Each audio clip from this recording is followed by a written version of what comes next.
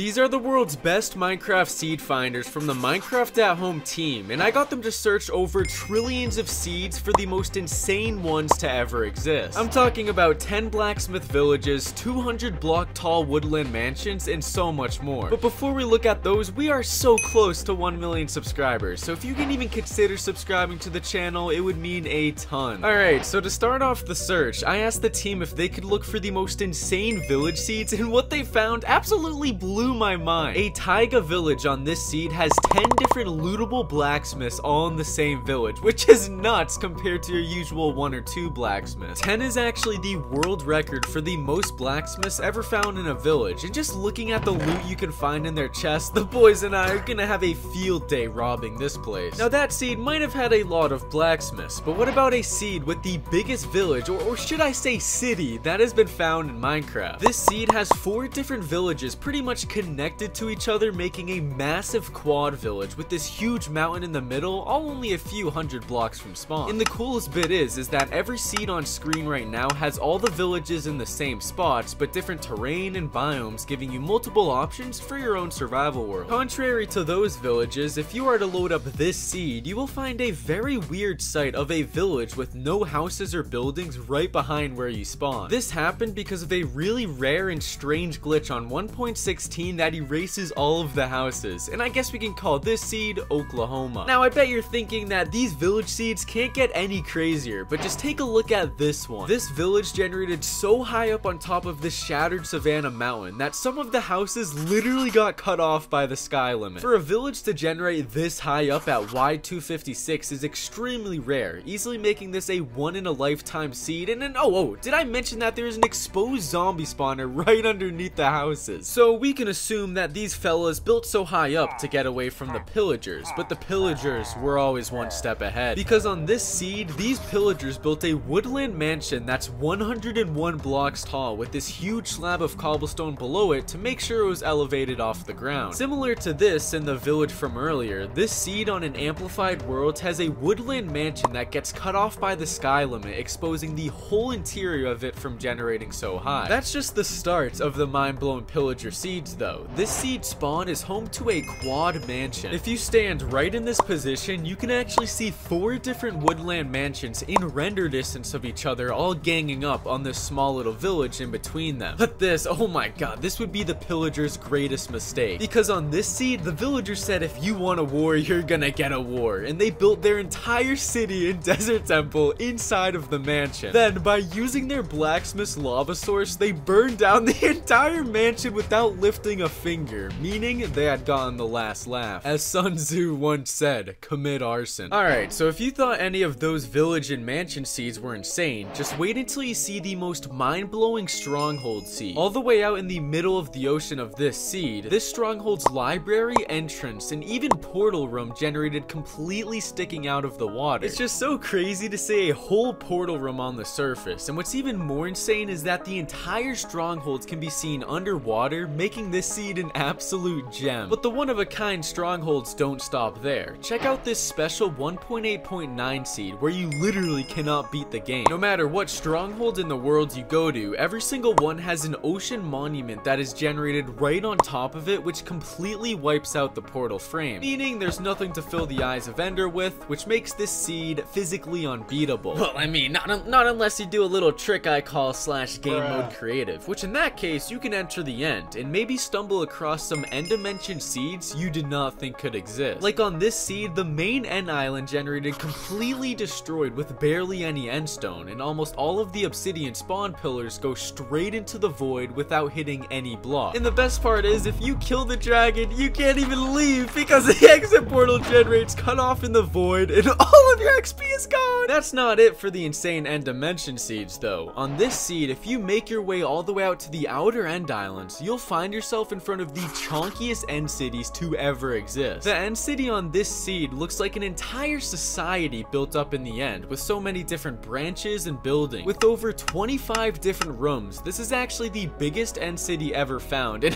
here's what it looks like compared to your average loser one. With such a chonky end city though, can come a lot of chests, but despite its size, that end city comes nowhere near as overpowered to the one on this seed. If you are to loot every single chest inside of this giant end city, city, you will collect over 10 diamond armor pieces and tools, a bunch of iron and gold, and get this, 60 whole diamonds. Like, holy crap, I'm not even kidding when I say there is a whole 42 diamonds in one of the chests. Alright, so before we look at some even more seeds, like the most insane Minecraft spawn ever, here are the most ultimate seed facts that will make you look like a genius in a job interview. First off, did you know that you can easily find diamonds using the 1.17 newly added tough block underground? Let's say you're strip mining at Y11 and come across a patch of it. You'll want to mine out the top of it until you find the highest blocks in Y level. After that, turn on chunk borders with F3 and G and find the most northwest block out of the highest one. Then you'll want to go 5 blocks in the north direction, but if you hit a chunk border, go back to the start and go 11 in the south direction, and if you mine straight down, you will find diamonds. Thank me later. Now, the majority of you probably think you know everything about the end dimension, but this next fact will absolutely blow your mind. If you are to travel just over 370,000 blocks out in the end, you will discover that there are no more end islands, and the existing ones are just completely cut off by the void like this. But if you go another 150,000 blocks over the void, you will once again find the end islands continue. It's just incredibly strange that there's just this giant gap in the end dimension, and it's crazy how unknown it's been because nobody ever goes out that far. Another fact involving the different dimensions is if you set up a new world and make it a one biome nether wastelands world, you will find fortresses and nether mobs spawn all over the world despite you actually being in the overworld. That, with also the water pool sitting inside of the netherrack, just makes this a really weird sight, and it even works with the end in End City. We're not done with the insane and unknown seed facts though, because if you load up the specific version 20W28A and go to any birch forest biome, once you fly up, you will soon see that every single tree is perfectly spaced out apart in a grid-like pattern. It's almost like somebody had been there before you and planted them like that, or they just be social distancing. Alright, so we've looked at some of the most insane stronghold seeds and end dimension seeds, but trust me when I say this, we are just getting started. If you load up this seed, you will find yourself spawning inside of a completely intact and sailing pirate ship in the middle of the ocean. Similar to this, on this seed you spawn right above a buried shipwreck as well. But what makes this one so special is that when dug out, the structure is actually 2 different shipwrecks that generated perfectly to make one whole ship. But let me tell you, these ocean seeds get even crazier, because if you load up this seed, you will literally spawn on top of 2 stray grass blocks floating in the air, while also out in the middle of the ocean. I can just imagine somebody loading up Minecraft for the first time, and this is their first impression of the game. Yeah, so 3 pretty funny yet one-of-a-kind seeds, but we can push the insanity of these ocean seeds even further. Like on this seed spawn, not only does an ocean monument generate right behind you inside of this shallow little pond, but it actually has a total of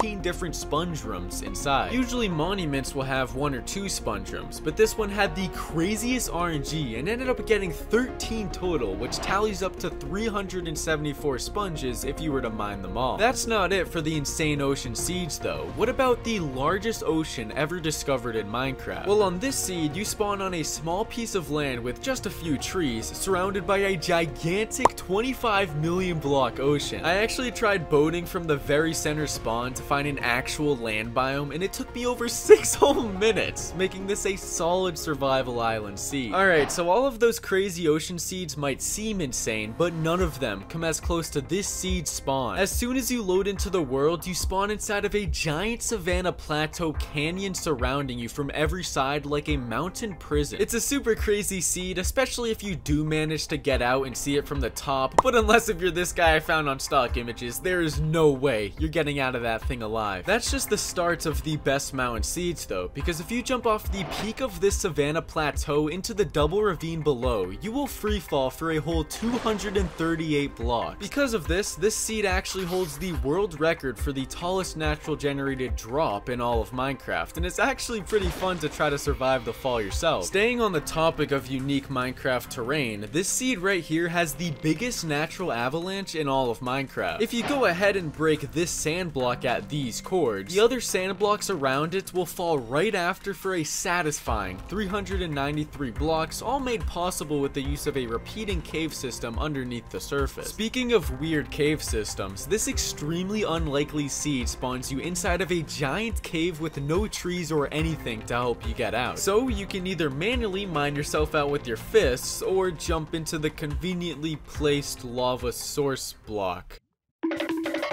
But sometimes spawning inside of a cave can actually be a game changer, because on this seed you literally spawn inside of a ravine and end up falling directly onto a patch of diamonds. And there you go, you just got diamonds in 5 seconds. Wait, bruh, how am I supposed to mine these? Funnily enough, the insane ravine seeds don't stop there, because on this seed, all the way out in the Arctic, there is literally just an igloo sitting at the bottom of this triple ravine, which is already out of the ordinary. But it's also just chilling on top of a lava lake without melting or anything. Like, bruh, seems like a bad place to build an igloo, am I right, fellas? The seeds shown so far in this video just scratch the surface of seed finding though. So if you want to see some even more insane seeds like these, and even help out with finding them, join the Minecraft at Home team's Discord down below.